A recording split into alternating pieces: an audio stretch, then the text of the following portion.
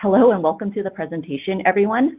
Thank you very much for joining us today for part 3 of Hitwise's 3-part series on mastering digital marketing tactics. Today's presentation and part 3 of this series is focused on knowing buyers versus browsers. I'd actually like to introduce your speakers for today. First, joining us is John Fetto, who is a Hitwise Senior Analyst. And joining John is Chris Curtis, also known as CPC, who serves as our VP of Client Development. Now I'd like to hand it over to CPC to kick us off. All right. Thanks so much, Lisa. In terms of the agenda for today, we're going to have just a quick intro to Hitwise and then really get into the meat of what it means to how we can identify buyers versus browsers and discuss some of the common challenges and use cases we see around that. And then we'll wrap up at the end with some key takeaways. For those of you who aren't familiar with Hitwise, I just want to offer a brief overview here. So Hitwise is an insights company, and for nearly 20 years, we've been in the competitive intelligence and the audience insight space. The backbone, really the backbone of our platform and our intelligence is our data. And to characterize that data, we have a digital panel of about 8 million US consumers. And what we see on that digital panel on a monthly basis is over 20 million websites and over 500 million keywords. So basically, whatever we see going through their browser from a search or URL standpoint, we're capturing that and able to report on that. And also, we've got about close to a 50-50 split on desktop versus mobile devices that composes our panel, which is super important. And I'd say if there's a few elements that really characterize our data, it really is scale and depth and the persistence of that data. And scale and depth are super important when it gets to the theme of this webinar and understanding buyers. Quickly, in terms of use cases, there's really 2 buckets of use cases. Competitive intelligence is a significant reason why clients work with us, whether it's for benchmarking, SEO keyword analysis, understanding upstream, downstream traffic, or the conversion funnel of yourself or your competitor. There's a lot that we can help expose about the competitive set across a lot of key metrics and health checks on the business.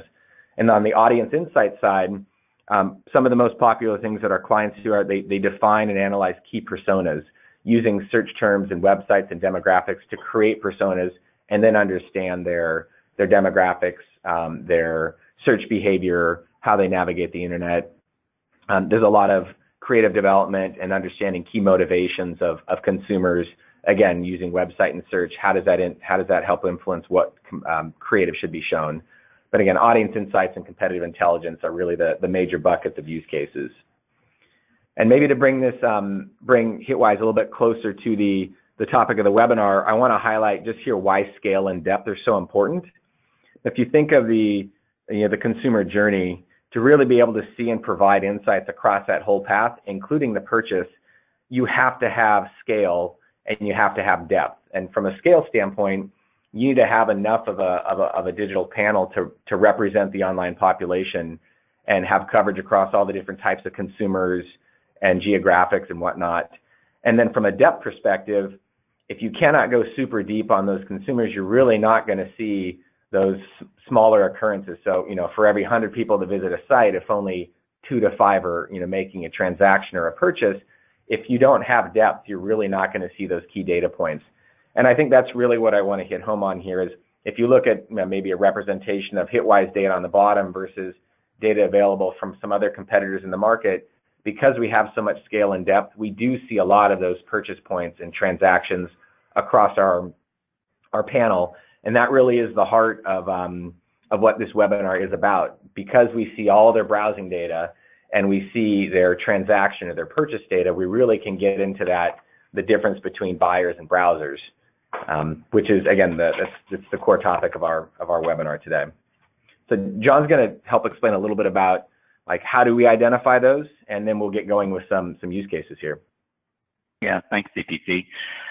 So in terms of identifying the buyer specifically, we can, Hitwise takes all of the data that we deliver through our syndicated platforms, and we roll it up generally to the top domains. So here's an example here. If you're visiting crateandbarrel.com, we're taking all of the all the pages under crateandbarrel.com and aggregating it up to the main core domain. We also, as we covered on part 2 of the webinar series a few weeks ago, we do also have the ability to break out like purchase pages or product pages rather. So here's an example of what a product page URL might look like, and Hitwise is following, is identifying those product page patterns and saying here's a list of all of the product pages on a URL.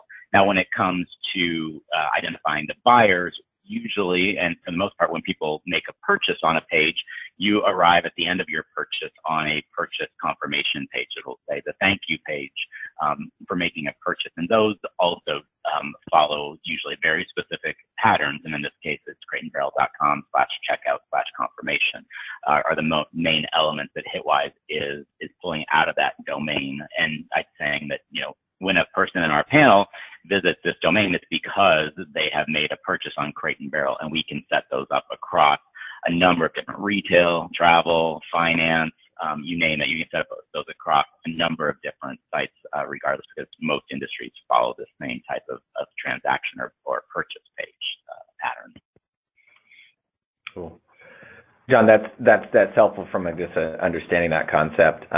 In terms of some of the questions that we get from our clients, and we work with clients across all verticals in multiple countries, so we have a pretty good pulse of what the demands are when it comes to understanding understanding transactions and a buyer experience make a difference. But we hear a lot from clients, how can Hitwise go a level deeper to provide insights into transactions? Obviously, benchmarking and market share matters from a visit standpoint, but obviously sales are what we're all after and the clients are after. We are often like, what are additional metrics that Hitwise can offer to monitor the health and progress of our business? John will be teasing out some of those with some of our examples. We absolutely hear from clients, how can I get more teams into Hitwise? We may be working very closely with the search or the analytics teams, but they have other groups within their organizations that they want to understand the use cases so they can drive additional ROI out of the platform. And then lastly, we by marketers in particular, we are constantly challenged, how can I use your data to drive more sales or incremental revenue? So these are some of the high level questions that as we go through, and John takes us through various use cases across a few industries here, these are the types of things that our data, when it comes to understanding browsers versus buyers, I think can help answer. Yeah, so we've pulled together quite a few different examples here. We kind of take a high-level view, and then we also look at the behaviors that we can glean from some of those buyer metrics that we are able to deliver. So this one starts out with a very high-level Hitwise view, where we're looking at visits to two competitors in the home hardware space. We looked at Home Depot and we looked at Lowe's. And we can see between the two kind of leaders in the category that Home Depot generally has about 60% of the visits, and Lowe's has about 40% of the visits. And we're looking at that over about 3 4-week periods here. So we can see that's fairly consistent. Home Depot is consistently taking about 60% of the visit share of the market. And if you're Lowe's, or if you're another person monitoring the space, you may think that Home Depot actually has about 60% of the business as well, and that's something that we can show is actually not the case, because when we look at the percentage of people who are making purchases on Home Depot, again arriving at those thank you confirmation pages on either Home Depot or Lowe's, Home Depot actually has a much larger share. They've gone up to 70% of the purchases between those two sites, and Lowe's has dropped down to 30%. And furthermore, I know that we were looking at this, and it's probably not very evident because it's a fairly slow growth. But between the first month, which we started over here in July, and the last month period ending in October, Home Depot has actually gained about a point per month moving forward. So, Lowe's is actually moving in the wrong direction. They're actually losing share, and Home Depot is gobbling up a little bit more each month as kind of time goes on.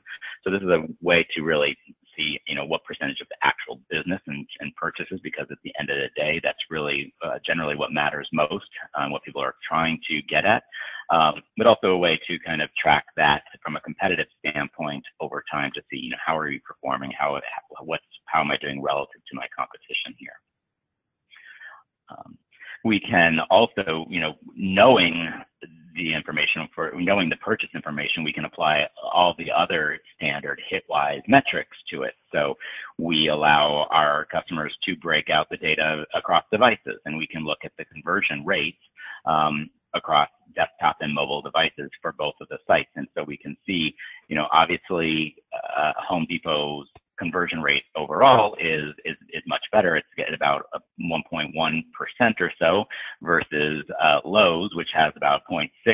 So, Home Depot's conversion rate is about, 50% better than Lowe's. But then we look at the desktop performance here, and Home Depot is even better on desktop, whereas on mobile, both sites, do struggle a little bit, but that's normal for, mobile devices don't generally convert at the same rate, but we can at least compare them to their competitors. And this is why probably Home Depot is doing so much better in terms of the transactions, because their conversion rates across devices are so much better. Yeah, Sean, I think it's, obviously the reason we see the delta in the visits versus the conversions is absolutely the conversion rate. Having worked in e-commerce for over 10 years, there's a lot of things that could drive that. You think of site design or even your site load speed, there could be fundamental differences between those. Category mix could be, a big different reason. So as I look at, Lowe's may look at it and say like, wow, I'm way behind. I think the logical question would be like, why? Maybe it's that Home Depot's figured out how to better produce search results and leverage personalization. They may have different like online to in-store pickup strategies, which I think a lot of clicks to bricks are becoming more popular. And so there's a lot of different things that are out there. And I think you're probably going to highlight a few of those. But I would say Lowe's would probably be looking at saying, why? Like, why is that conversion rate so different? Yeah, and this is, you just mentioned, what else might they be doing? So another way we can kind of dig into that is looking at the conversion rates against DMAs, or it could be against a specific demographic or other types of audiences. But here I know that you looked at this in the lead up to today's presentation and ran the conversion rates relative for each of the 210 DMAs.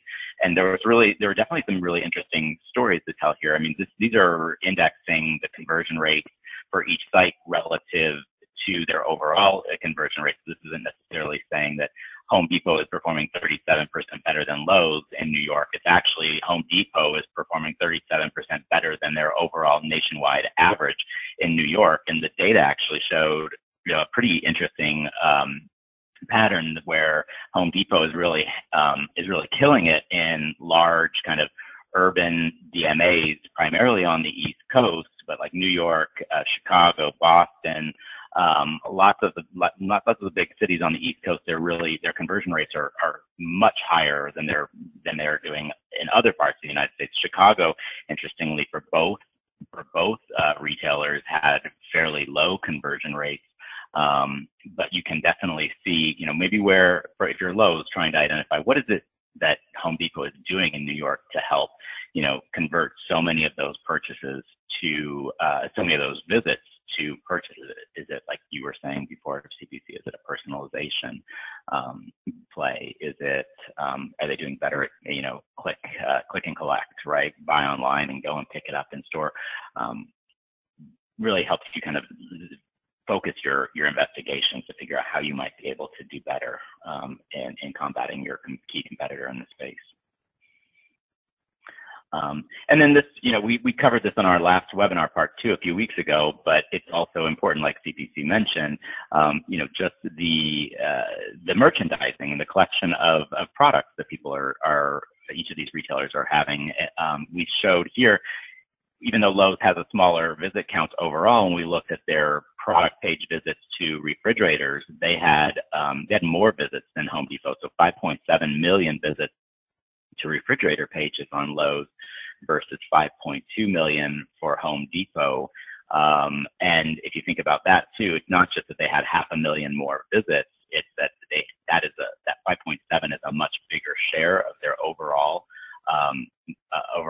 page views or visit share. And so these refrigerator products that may be more likely to kind of you view them online, but then you go to a store to pick them up. From Home Depot's, standpoint, they might think, well, hey, we're really killing it versus Lowe's, but in fact, these are types that they're doing much better in the types of products that they're driving people to stores to go and touch and feel and pick up, as opposed to just ordering them online. So really giving an idea of how merchandising and the popularity of certain categories are performing on each of those sites, and help to use that to provide background into how to interpret the purchase data. So the other thing that we looked at here, and this was really interesting, and it's something that we kind of get asked from our clients a lot, we can create audiences through our Audience View platform, which is pretty unique, and where we can take those checkout points and use them in ways to build an audience. So in this instance, what I did is I went into the platform and I said, well, tell me people who have visited Lowe's.com but have not made a purchase on Lowe's.com last week. And then overlap that with people who've made a purchase on HomeDepot.com. So last week, Lowe's had 90,000 visitors these are unique individuals, not just visits, but 90,000 people who visited their site and then went to make a purchase on HomeDepot.com instead. That's a lot of people that they lost to Home Depot. And, if we said that that's, $150 transaction on average, online, that's about $13 to $14 million that Lowe's lost to Home Depot last week. If you can flip it around too, and we can create that same audience for Home Depot. Tell me people who have visited HomeDepot.com but who have not made a purchase, and then went on to make a purchase on Lowe's instead. So from Home Depot lost about 55,000 people who went ahead and made a purchase on Lowe's instead of Home Depot last week. So that amount is not, Home Depot would like to get that number down as low as possible, but it's not, they're still coming out about 40,000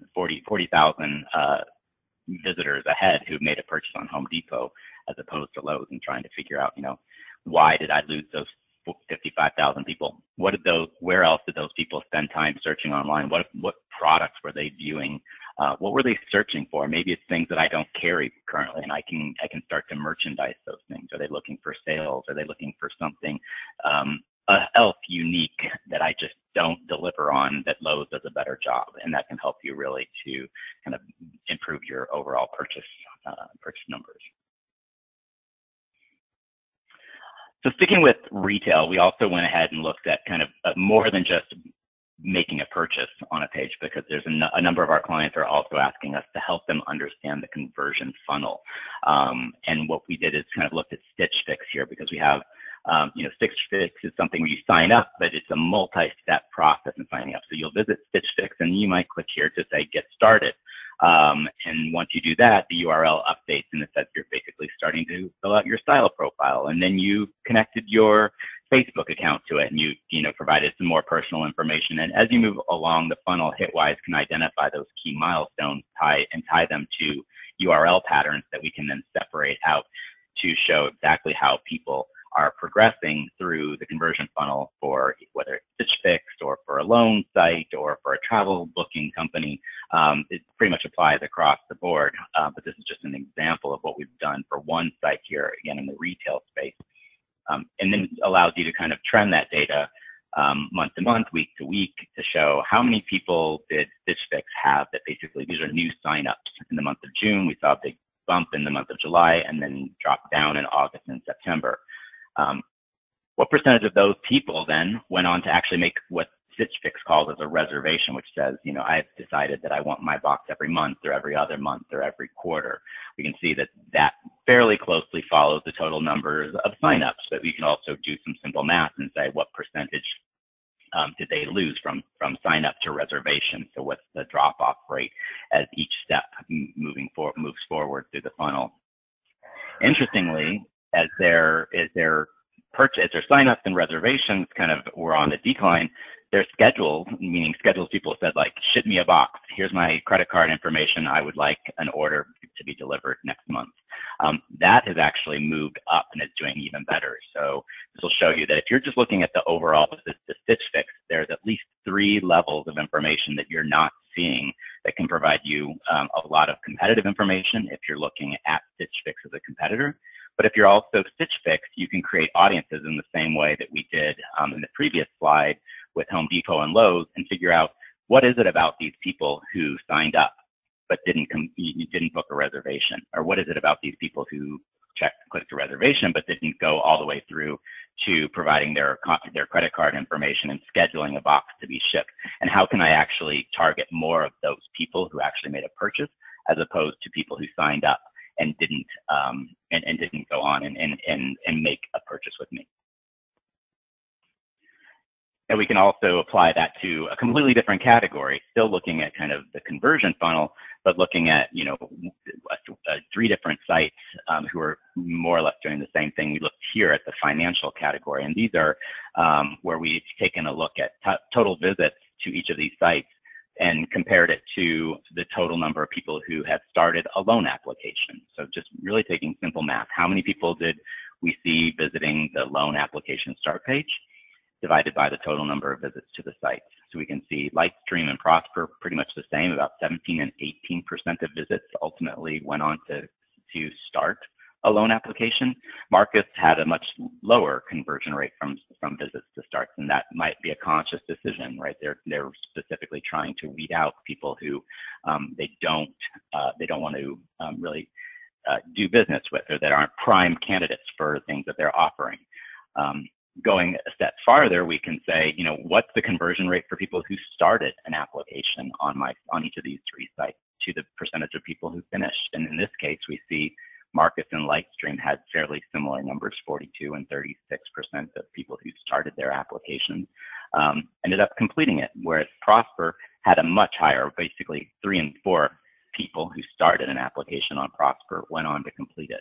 That'll give you an idea. You know, Prosper, I think, has a very simple form. It's basically 1 page and you click submit. If you're just judging your success by your overall completion rates relative to how you've performed in the past, you're really missing a bigger part of the picture. How much better could you be doing if you looked at employing some type of techniques like your competitors are doing? If Marcus would start to do a 1-page form like Prosper, could they go up to 74%, or are they happy at 36%? Yeah, John, that's a unique question there. I mean, obviously Prosper is a different type of company than Marcus. I think Prosper is more of a peer-to-peer lending company. But if I look at this data and I'm, you know, part of one of these companies, I think from a user experience standpoint, I mean, form fill is all about user experience, where there's the flow design, like how many pages or steps are involved. Is it all above the fold? Is it below the fold? Obviously, the information you're asking for, it may be, you know, if somebody's asking for a sensitive piece of information, that's just instantly going to, you know, move your complete rate down. And then lastly, I'd have to imagine a lot of the information being asked is going to be somewhat sensitive. What is the messaging to help consumers be comfortable with what they might be putting in the box? You know, are you talking about, you know, the confidentiality and security around that and whatnot? So I think user experience teams should be looking at, you know, competitors and how their fill rates and flow rates work. There's a lot of A/B testing that can be done and is for sure often being done in that space. Mm-hmm. Yeah, and this just gives you an idea even before you do your A/B testing. You know, what is the other industry? What are my direct competitors? How are they doing? Who are employing things that I might be wanting to A/B test in the future on my site specifically? So it gives them a little bit more of an informed decision. You're moving into like the CPG space, so we also can track, you know, online purchases of groceries specifically. In this instance, we're looking at people who made a purchase on Kroger.com and helping us better understanding who they are and how to reach them, kind of creating like a whitelist of media sites that you might want to go after and either create partnerships or working on display advertisements. So we looked at a subset of media sites where are Kroger.com buyers really found in higher than average concentrations. And we've just picked 3 sites here that you see on your screen. So Good Housekeeping, 1 in 7 people who visited Kroger, who made a purchase rather on Kroger.com, were visiting Good Housekeeping, which is about 2.5 times higher than average. The Stir on Cafe Mom, the blog there, had only 1 in 12 people visiting it, but that was a rate of 3.7 times above average. And then if you look at Pioneer Woman, right, you've got only 1 in 19 people Kroger buyers visiting that site, but that index is about 4.5 times higher than average. So, understanding, hey, you go to Pioneer Woman, you actually are getting a really targeted audience there, but because their visit counts are so low, you're not actually going to be paying, the premium to reach a lot of people who you're not actually interested in reaching. Another site that showed up here was interesting. It's not necessarily one that you can advertise on like you can on some of these other media sites, but FabFitFun presented another piece of information about them. You can partner with FabFitFun to potentially include products or messaging within their subscription box, but it also tells Kroger, right, that my buyers are actually part of this, part of the consumers driving the subscription box industry, which we've talked about a lot in the past. But that might help them to inform, like, how can I actually capitalize on this? Can I maybe join into the type of Blue Apron types of purchases where I can create meal kits for my customers because I know that they're already interested in this type of offering from a completely separate industry. Yeah, John, no, I think that this makes a lot of sense. If the goal of Kroger is, and again, the vast majority of what is purchased from Kroger is purchased in store, but if part of their goal is to really identify and drive more online buyers and tap into that kind of younger, more kind of internet forward clientele, understanding the buyers and where they should be reaching them is super important. I think of the programmatic media teams, whether they're targeting these people on OpenRTB or they're setting up, PMP deals in order to engage your consumers. I could see, a lot of folks may set up a PMP of say 10 to 20 sites and split budget evenly. Well, if you're able to look at your buyers relative to your private marketplace purchases, might you allocate your budget differently? Might you drop some sites that were very poorly indexing? Might you add in some new sites that weren't necessarily maybe the highest volume, but their likelihood of your buyers being there is super high? So again, just the simple act of indexing some of your core target media endpoints against your buyer set may change some of your planning or budget allocation or site list for where you want to engage those consumers. Right. So we're going to kind of head into the last part of the webinar, which is looking at some buyer behaviors on travel sites. And in this case, we're going to be looking at people who made a booking on Expedia.com, but then taking that piece of information and applying, again, some of the other Hitwise metrics to it to see when you have a buyer confirmation page set up. You can also see what sites preceded their visit to Expedia when they've made a booking, or what searches they were conducting on Google or other search engines that resulted in a visit to Expedia that then led to that booking down the line. So really helping to inform, like, again, what are the best drivers that resulted in a visit, in a booking, not just a visit to the site. And here you can see, this is a little bit of an eyesore here, but you can see a lot of very detailed searches that resulted in a visit to Expedia. And then we can also look at the percentage of each of those search queries that resulted in a hotel booking. So you can see here the searches right highlighted in yellow there. They represent kind of the variations with near me in it. And you can see in general, variations that had near me in it converted about 50% better than average for Expedia, and resulting in a hotel booking. We also see a lot, the ones in green have either a hotel, a city, a state, an airport code, some type of geographic reference in the search itself. And overall, when we looked at those types of searches which contain that geographic element generally converted at about 30%. So of course, there's a lot of different geographic variations that can be included in your bidding and your list, but it's a very long tail, right? But they generally pay off very well. So I think CPC had some thoughts about like how you could employ some of that in terms of your bidding strategies, which I thought were really interesting. Yeah, I mean, I spent quite a bit of time running SEM in e-commerce, and obviously the tail keywords are sometimes where the best conversion is, but they're the hardest to add group, they're the hardest to bid appropriately, and also they're in some cases the hardest to create the right SEO content for. And so if you're able to identify not necessarily the individual keywords, but like the trends that are in them, like, you know, if having the city and or the state or the state abbreviation, if those are always driving notably higher conversion rates, maybe there's a large keyword generation effort that, you know, seeks to make sure all your coverage in the tail is there.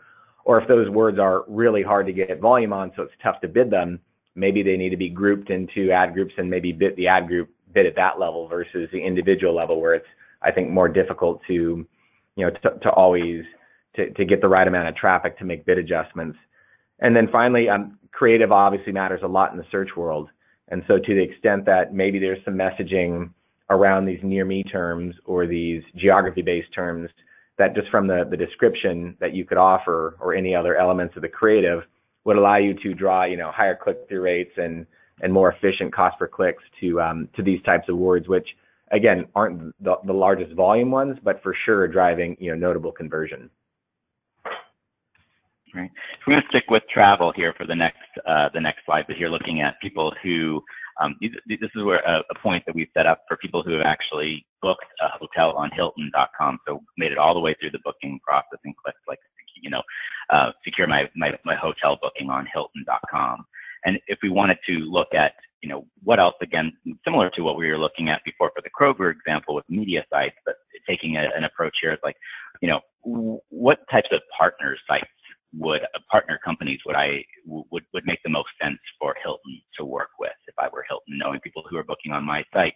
You know, airlines are a great idea for partnership opportunities with a hotel brand. So could rental car companies or OTAs or, you name it. There's a lot of different opportunities, but here we looked at like the cross visits from to top airline sites against people who booked on Hilton.com, and we can see that the big three airlines here, Delta, American, United, they were all much more likely to be visited by Hilton.com bookers, and on average, in fact, you know, even the discount carriers had very high indices as well, but you can see a clear difference between the top three and the discount carriers between their likelihood to visit Hilton or book on Hilton.com.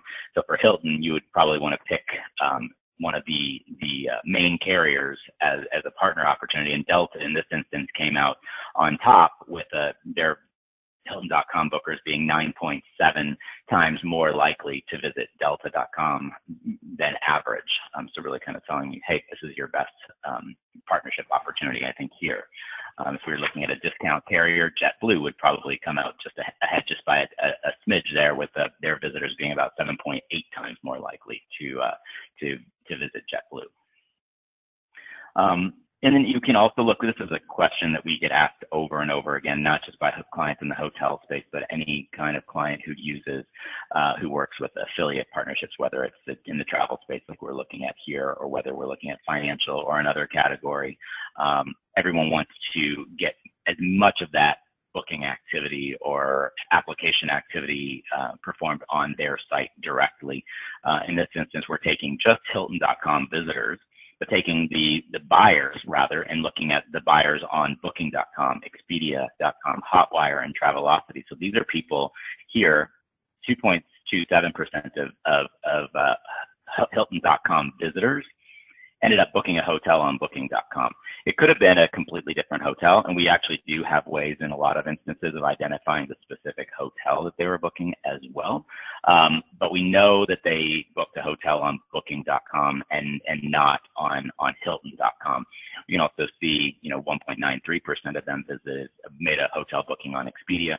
So for Hilton to understand, here are kind of my frenemy sites. I know that I had an overlap. Somebody visited my site and then booked a hotel on an OTA. How could I convert more of those people who visited my site to actually book directly with me, as opposed to me having to shell out the money to the OTAs for completing that booking when they're already spending time on my site? But then we can also understand competitive threats. So here is an instance where we're taking a look at the percentage of Hilton.com visitors who booked on some of the top vacation rental sites, and we can see almost 1.5% made a booking on Airbnb, and another 0.4% booked on VRBO. So that's about 2% almost of Hilton.com visitors who booked a vacation rental, not even a hotel, not even through an OTA, but through the vacation rentals space. So identifying what percentage of business am I probably losing to this established and continuing to grow sector of the lodging industry. So a good thing to keep an eye on here. So yeah, I think this is the last example slide, but then I think CPC is going to take us through some quick high-level takeaways, and then we'll maybe see if we have some time for questions. And if you haven't submitted any questions yet, feel free to do so in the comments bar of GoToWebinar here. Now, John, thank you so much. Those are all fantastic examples across a wide set of industries. I'm not going to read through all of these, but in essence, some of the high-level takeaways, a lot of it is around user experience. The fact that you can understand buyers versus browsers, and in particular, the fact that enables you to produce a conversion rate number. Knowing that conversion rate or that funnel rate is something that I think user experience, site designs, and messaging teams really should be looking at low-hanging fruit to examine, in particular across desktop versus mobile, where I know the experiences that you have to design are obviously notably different. Getting back to that Lowe's and Home Depot example, so many areas of the country, are driven by, different types of consumers and different types of needs through various seasons. So like understanding that conversion rate and purchasers based on geography and even category, again, another layer of data that if as retailers or other areas you're not thinking about it that way or don't have access to that data, I think there are often actionable elements that can come out of seeing that geo view or that category-based view of conversion. For clients out there that spend a notable amount of money in media dollars in digital, obviously knowing the sites where your buyers are most likely to be, not every campaign is looking to drive consumers to seek online purchase. Some are just brand oriented, some are co-branded, some are looking to drive consumers into the store for purchase. But if the goal is to try to find more online buyers, knowing the types of sites they spend time on is super key. And maybe to wrap up here, I think SEO and SEM are always going to be tried and true to the extent that you can back into keyword learnings for SEM and SEO, knowing the conversion trends by keyword types and even trends within keyword sets. I think there's some strategy and some kind of implementation work in the search world. And then finally, John, I think both with Lowe's and Home Depot, and then that last example with Hilton, to know where you're losing a visitor to a purchase on a competitor, there's probably 10 different reasons why that's happening, and it'll vary by industry. But just even understanding where is it happening? Is it happening more often? Am I getting better at it? The ability to trend those kind of metrics, I think, is a real another interesting set of health metrics for executives and department heads and specific teams who can impact that. And so those are some of the high-level takeaways. The last slide that we'll just leave it on, I'm not going to go through this, is some of the more just the specific examples we went through. I'll turn it back to Lisa to wrap us up. Perfect. Thank you, John. Thank you, CPC. And thank you, everyone, for joining us today for the presentation.